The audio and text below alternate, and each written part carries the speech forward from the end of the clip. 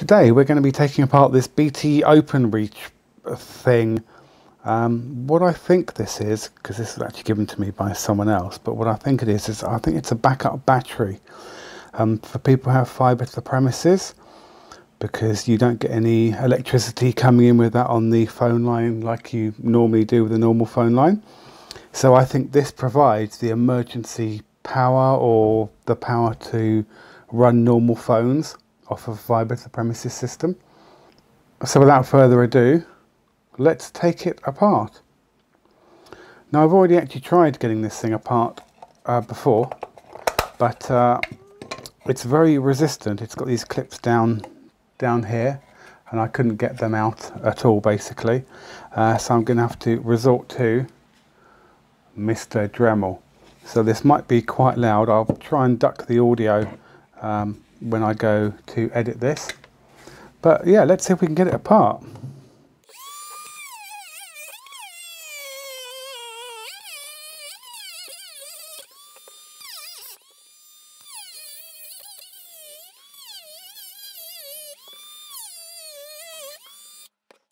Okay, might need to lever it a bit apart with a screwdriver. This might do it. I might need to do a bit more cutting, or this might be enough. Well, it's certainly put together well, I'll give it that. I was hoping to reuse this case, but there's no chance of that. I don't think these things are really designed to be serviced by the looks of it.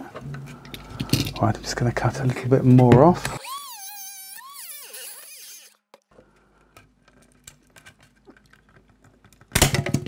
Aha! Wow, those are some big ass caps in that. So that basically looks like pretty much exactly what I thought it would look like. So in there I would imagine there's a boost converter to take the output from the batteries, which in this case would be 6 volts, and boost it up to, I think it's 48 volts for a phone ring. And there's some nice coils in there, lovely big capacitors. I might hook it up to my power supply and just see what it outputs. I don't think there's any point in getting too much into the electronics of this, but I think I can see there's definitely a MOSFET there. A couple more MOSFETs there as well. And actually there's another one there. I don't think that one's a MOSFET, but I'm not entirely sure. There's a little buzzer, I'm guessing that's if power goes or something. I don't really know an awful lot about these. Looks like there's a little fuse down there. And up here, that looks like a thermistor, so I'm guessing it's checking for the battery's getting too hot or something. Very, very weird.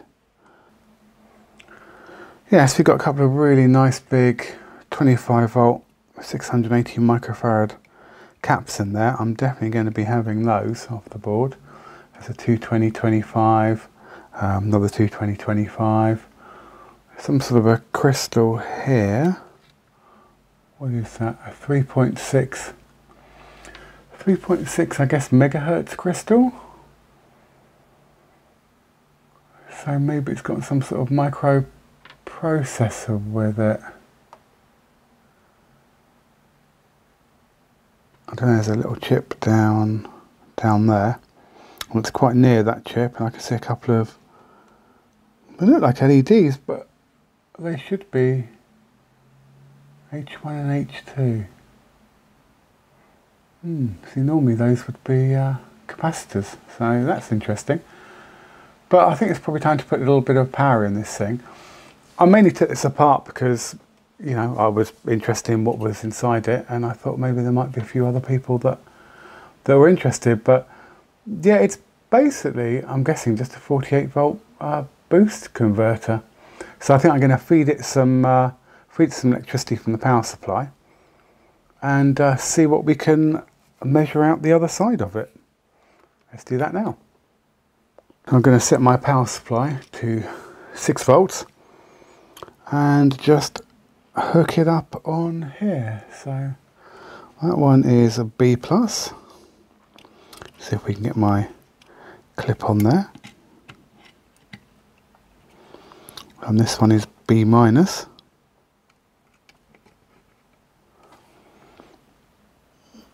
There's no buzzing or light. Oh, are those status LEDs maybe? It's drawing 30 milliamps. It's not really doing anything at the moment. It's interesting there's no status lights coming on it. That is most odd, but it might need to be plugged into the actual system itself. I'm going to stick a multimeter across it and see if there's anything coming out of that DC, the DC plug. Let's just measure if there's any voltage coming out of it. Okay, there's 12 volts coming out of it. That's interesting. So there's 5.9 going in, and there's 12 volts going out. Ah, now on the front I can see there's a little thing here that says charging, so maybe it's designed to take rechargeable batteries. That would kind of make a lot of sense. I think I do have a set of rechargeables, so I wonder whether it's worth me. I'm going to put some rechargeable batteries in there and just see what it does. See if we can get it to charge. So one in that way, one in that way, like that, and like that.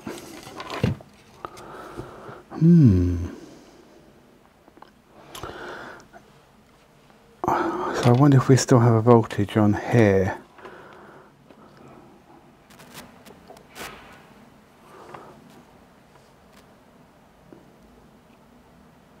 Yes, we've still got our 12 volts on there. So that's quite a nice little 12 volt boost converter, if nothing else. I kind of like the look of that. I think I'm going to have to take it out of here and just see if I can feed, I don't know what's supposed to go in here actually. DC in, well, that's handy, isn't it? DC in, DC out. Well, we could try feeding 12 volts into it, couldn't we? What could possibly go wrong? Let's set the meter for 12 volts.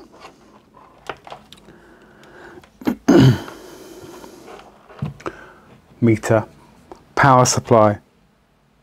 I'm going to set the power supply for 12 volts. Let's unhook all these here.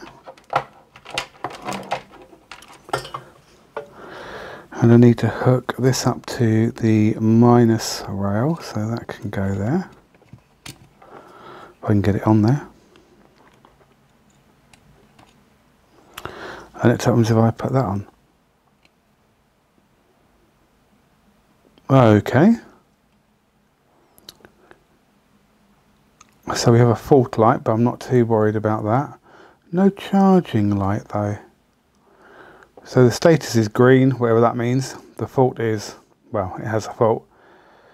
Now it might well be that it won't charge unless it's plugged into the system it's supposed to be plugged into, and there is another lead that goes in here which goes into the fibre to the premises box. But I don't think I'm going to be able to get this to charge.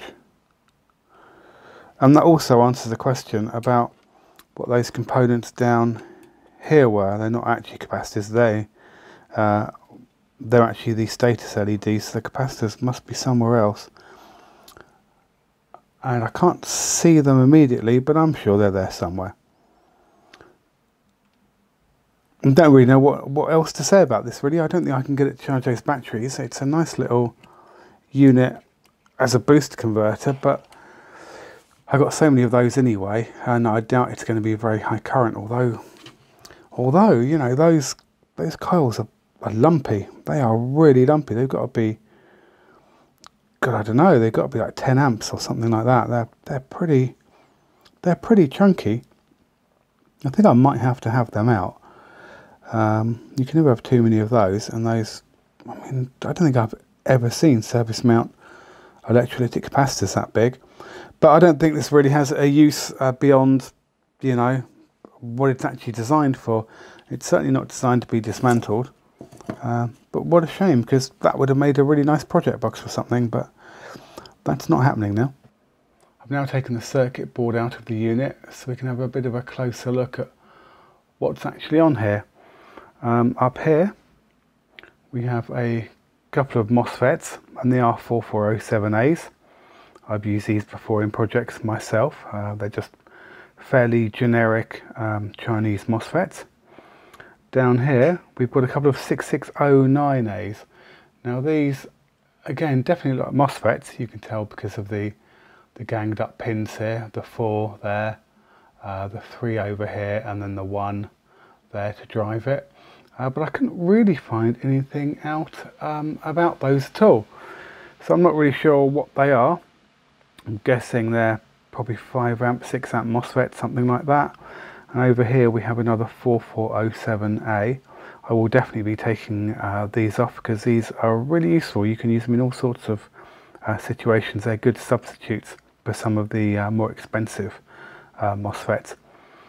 Up here we have a BD836. Now I couldn't find anything online about that at all, so I've no idea what that actually is. And down here we have what's marked as a BG453. Again, not absolutely sure what that is. The closest I could find to it said it was a 2 amp boost converter. Kind of makes sense, I guess.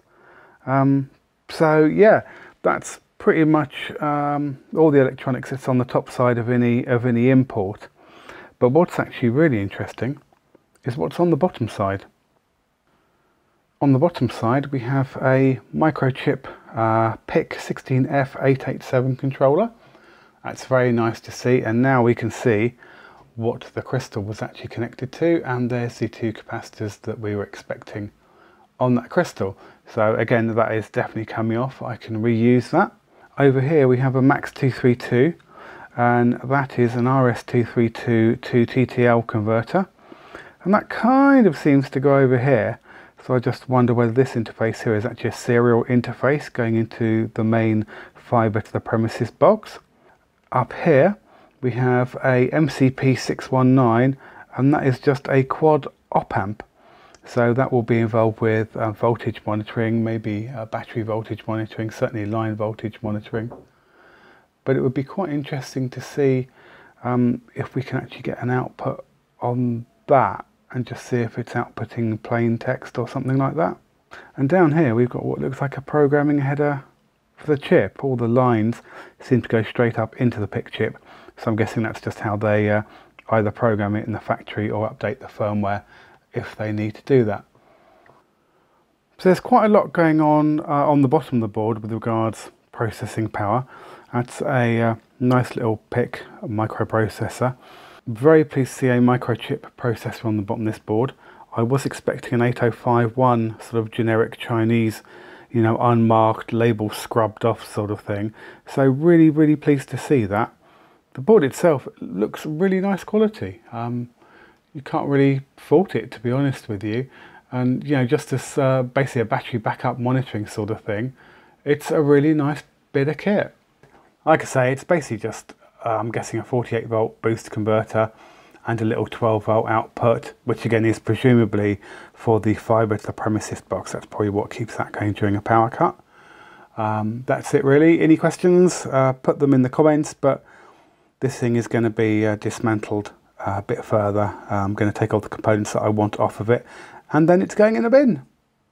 Thank you for watching this video. There'll be another one coming soon. I have designed a Rombo Redux ROM board, which is basically a clone of the original Rombo ROM board for the Amstrad CPC, and I will be doing a video on that in the next week or so. Thank you for watching this video. Cheers. Bye bye.